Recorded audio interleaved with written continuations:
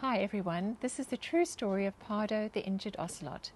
We visited the Alturas Wildlife Sanctuary in Costa Rica and spoke to Sandy, their vet on duty. Sandy told us all about Pardo.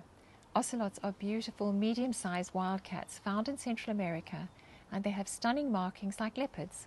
This is Pardo's story. On the 13th of April 2022 at 9:30 p.m., Alturas Rescue were called out to a young ocelot which was found on the road in an empty rice sack. The sack had been struck by a vehicle. The young ocelot inside was barely alive, but he was picked up and rushed to the emergency section of the Wildlife Center Hospital. The veterinary team immediately got to work and found that he had severe brain injuries from the accident. He was given emergency treatment to stabilize him and then moved to the ICU unit. The team thought he was about 6 months old and were very worried about whether he would survive and would be able to function normally as he was so badly injured. Staff took turns looking after the little ocelot in the intensive care for the next few weeks. They decided to call him Pardo, after the Latin name for ocelots, which is Leopardus pardalis. At last, the vet team thought Pardo was strong enough to go outside. Lots of tests were performed before he was put into the enclosure to screen for any diseases that he might be carrying. They couldn't risk him infecting any of the other animals that were being rehabilitated.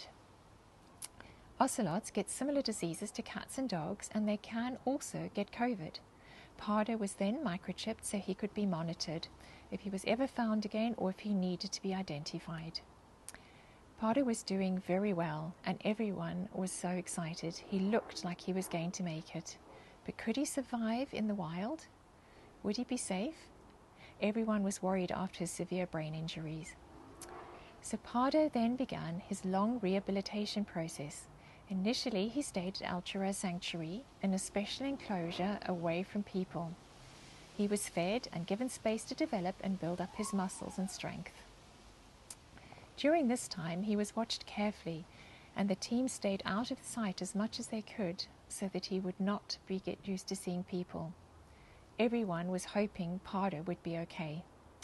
As he got stronger, the team started training him to hunt and watched carefully to see if he would be able to manage in the wild. They were very careful not to use any white prey, as he could have then confused wild animals or fowl with domestic chickens or animals, and they didn't want him to be attacking people's livestock, and he needed to know what color normal prey should be. To everyone's relief, Pardo was doing well. The time was coming to consider releasing him. The staff always find it difficult to find a safe place to release the animals, and especially as little is known about how far ocelots wander or what their territory might be. The team requested a GPS collar for Pardo, and a kind person donated money towards funding for a special Telonics GPS collar. This would allow tracking and monitoring of Pardo for up to 6 months. The staff would be able to monitor where he went and if he was safe. Unfortunately, there was just one problem. Pardo wasn't used to a very heavy GPS collar, so it was decided that Pardo would have a light dog collar put on first, and then exchange it for the GPS collar later when he had adapted to the light collar. He was anesthetized, and the light dog collar was placed on him. He was monitored carefully, but he seemed to be getting used to his collar fairly quickly. He was doing well. Once the vets were sure Pardo was coping with the collar, they replaced it with the GPS collar and gave him his last clinical checkup under general anesthetic. Pardo would soon be ready to move to his feline rehabilitation enclosure in a jungle. But which jungle would be safe and had the space to accommodate him? It was decided that the safest place for Pardo to be released would be the large Osa conservation area in the southwest. Alturas Wildlife liaised with Osa Conservation, and luckily they agreed to take Pardo. The Osa conservation area would be a safe area away from cars, poachers, and dogs. It is also very large and covers about 700 square miles. Pardo was taken to his new home, and although Sandy and her team were very sad to see Pardo go, they were happy that he had a chance to be free. Pardo was released in his new home. Pardo is doing very well, and he has moved over 100 kilometers from his initial release site. He has moved much further than was originally thought for an ocelot, and has given us a new insight into the behavior of these beautiful animals. OSA Conservation also have camera tracking footage to monitor the animals.